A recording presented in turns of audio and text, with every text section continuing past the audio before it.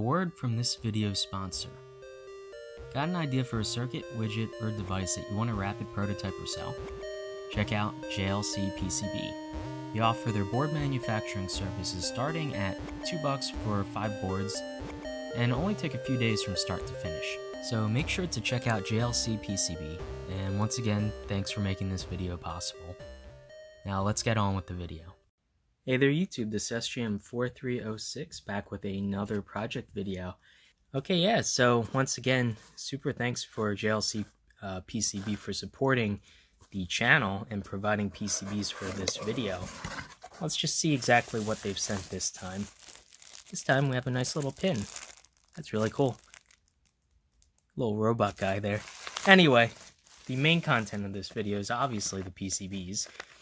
And so I ordered up. I was on Aliexpress, and I saw these tiny little LED displays, and these are pretty neat. They're alphanumeric, and let's see, they're HPDL-1414s. You can see the date code. It's 17th week of 1999. So they're not super old, but they're not very new either, I guess. And these look to be poles. I got these off AliExpress for, I think it was something like maybe $1 each. It ended up being, I bought 10 of them and it was about 10 bucks. So not really that expensive, and I thought it'd be neat to make some kind of display out of them. They have a controller on board. If you look in the back here, there's like a chip on board sort of thing. Everything's encapsulated in this plastic. But anyway, you basically give it the character data and then the address as to which digit you want it to display, and it'll display. It's alphanumeric, so it's like a starburst style 14 segment display, I believe. So anyway, I designed a board so I can put a whole bunch of them, 8 in fact. So it's basically equivalent to a 16 by 2 display. Holding this upside down, the electrons are all going to fall out. Anyway, you can see I got the really nice matte black solder mask. Have my logo sort of as a cutout, so you could see the silver tinned copper underneath, and that looks actually really nice. I love that. So anyway, other than that, my plan is to use pin header sockets basically, so I can plug and remove the displays if I ever need to replace some or whatever. And on the back, you can see I have 3 shift registers. So normally these displays require, I want to say something like, I think they require, it's 12 pins total. I believe maybe about 10 pins if you want to have blanking control and a lot of other functionality. So in total, you need at least, around 10 pins to control one display. So what I ended up doing is using shift registers. So I have 3 in series. So that's 24 bits, basically 24 pins I can control. So all the data are tied together in parallel for all the displays. And so what my shift register setup does is it selects the correct display it wants to talk to, and then it sends the data, and all the other displays are disabled then. So it can only write to one display at a time. And it does that really fast over serial, such that it just updates, it looks like all at once. And so you can see, even though there's 8 displays, each one having 12 pins, to drive it serially, we only need, here I have, 4 like digital logic pins, and then ground and VCC, which is power. And all the displays run off 5 volts. And actually, on the output enable pin, you can use that to PWM dim all the displays. So you actually don't need that. If you want them at full brightness, there's a internal, R1 is an internal, it's a pull down resistor, I believe it is. So output enable, I believe, is active low. So if you don't hook anything up to it, it'll automatically always be on. And so all the displays will be at full brightness. So you really only need latch, clock, and data. So 3 pins, you can get away with driving all the displays. So I've written actually a nice little library. We're going to assemble one of these. I'm going to do a quick solder up montage. And we're going to run my code, and hopefully it works just fine. And there's some extra test point pins I brought out. that were unused on the last shift registers, so they're available if you wanted to do anything with them, basically. Anyway, I've rambled on for long enough. Let's assemble one of these guys.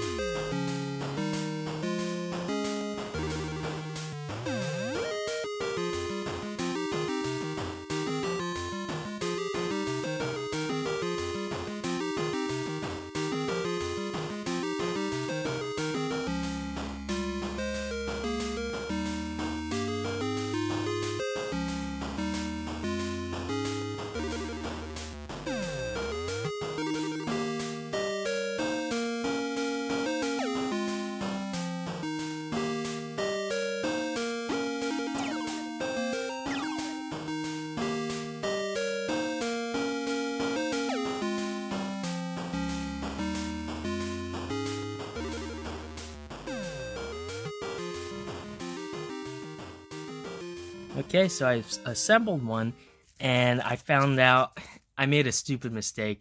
I didn't really think about it when I was doing it, but since these displays are poles, they're a little bit dusty, so I thought, okay, I'll take a Q-tip and quickly wipe all of them off and clean the dust off with some isopropyl alcohol. I didn't really think that different plastics are affected by solvents slightly differently. Some plastics IPA will do nothing to, and some, like these, I don't know exactly what they're made of, it actually causes the displays to crack.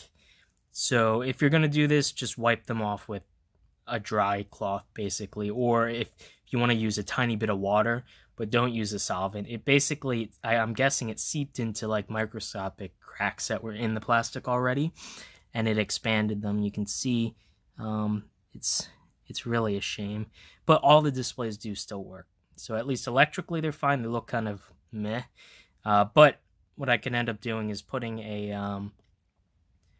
like a darkened sheet of Perspex or something like that to give me greater contrast, and it'll also cover all the cracks and stuff. But that's sort of a shame, but I'm probably going to end up buying another set of 10 of these guys since they're so cheap anyway. So I can always swap them out. They're on little pin headers, like I said, so perfect. Anyway, glad thing at least they still electrically work. So I wrote up a quick test program, including a library that basically takes a string that you provide, like you can write hello world or whatever you want, and it generates these serial control signals to write to each digit in sequence, basically. So let's just fire this up, and there we go. You can see just how quick that was. Bam. Anyway, so I wrote hello world. You kind of have to as a first test. YouTube SJM4306. So yeah, you can see it's actually pretty bright, and it looks kind of more pinkish on camera, but to my eye it's like a very deep vibrant red, and it's actually really nice looking. You can kind of see the viewing angle is pretty good, if it weren't for the fact that the plastic's all cracked now, unfortunately, but that's sort of my fault. Anyway, yeah, you can see. I'm going to take a look at this probably under the microscope.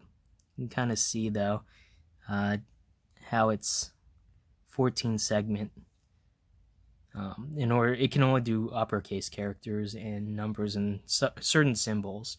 But luckily, the internal font map in these displays is ASCII. So most characters that it can display are in the correct order for ASCII. So you can very easily modify like a println statement in order to write to this display, which is great.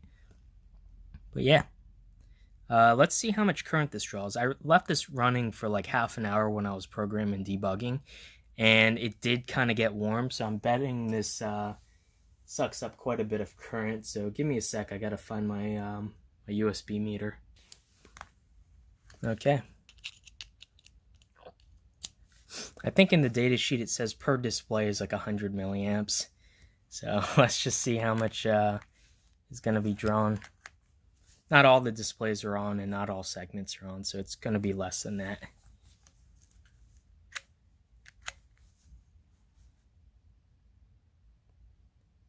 Ah, that's not bad. So just under 300 milliamps for most of the display kind of lit. That's actually not that bad at all. But yeah, you can see here, everything works, so this worked out pretty well. Gonna have to buy new displays though. I think the cracks are gonna bother me. So I can use these displays in some other project that isn't so critical. Yeah, I really like the way that this looks, and I could use this to display pretty much anything now. So I am going to provide obviously the board schematic and the firmware as well, the library that I wrote. So if you guys ever want to use these displays and you configure them in the same way or you use this board as is, you can use my library and just write full strings to display and it'll just work. Last thing before I leave you guys, I want to grab my microscope, my digital microscope, and just zoom in and see, number one, the cracks, just how deep they go, as well as if I can get some close-up of some of these segments lit up. Okay, so here's the display that is uncracked. You can see, let's line up, there we go. So you can see the individual like LED segments, and the plastic obviously looks just fine, just maybe a little grubby, but so there's that.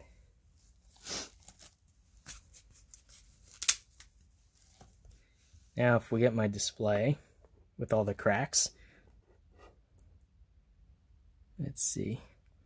Yeah, you can see it's right about there, a fracture.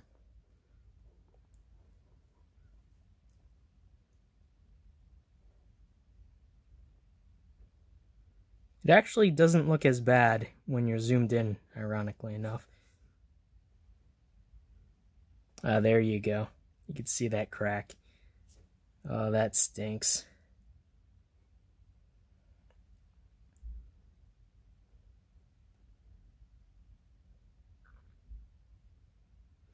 Anyway, let's fire this up.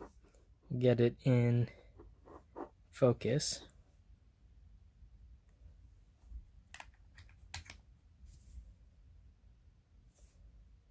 Turn down the onboard light so that you can get a good idea.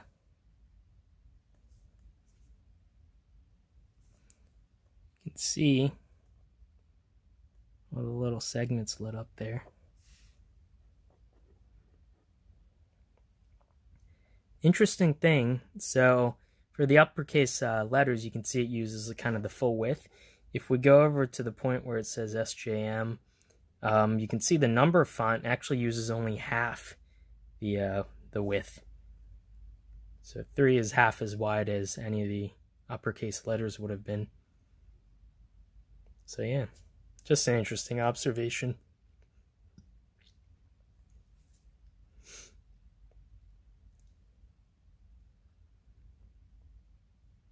Yeah, but anyway, that's just me rambling on. I just wanted to give you guys a sort of close-up look at how these look. But yeah, it's actually very interesting that it looks much pinker on the camera than to my eyes. It's like a very nice, vibrant, deep red. It's just not showing up on camera very well, unfortunately. But yeah. Anyway, as I said, I'll do a project write-up. I'll link it down below on my hackaday.io page. And if you guys have any questions or you're looking to use these displays in a future project, you know, put them down below what I should do with this. Obviously, I could make a clock. That's sort of my go-to, but I feel like I'm making everything into a clock nowadays. So I want to think of something else to do with these displays. Maybe I could do a YouTube sub counter, but YouTube changed the API, so now it'll only display 3 significant figures, and it kind of rounds everything down from there, unfortunately, so it won't display very accurately. But anyway, figure something cool to do with this later. Anyway, hopefully you guys enjoyed the video, and I'll see you in the next one. Bye.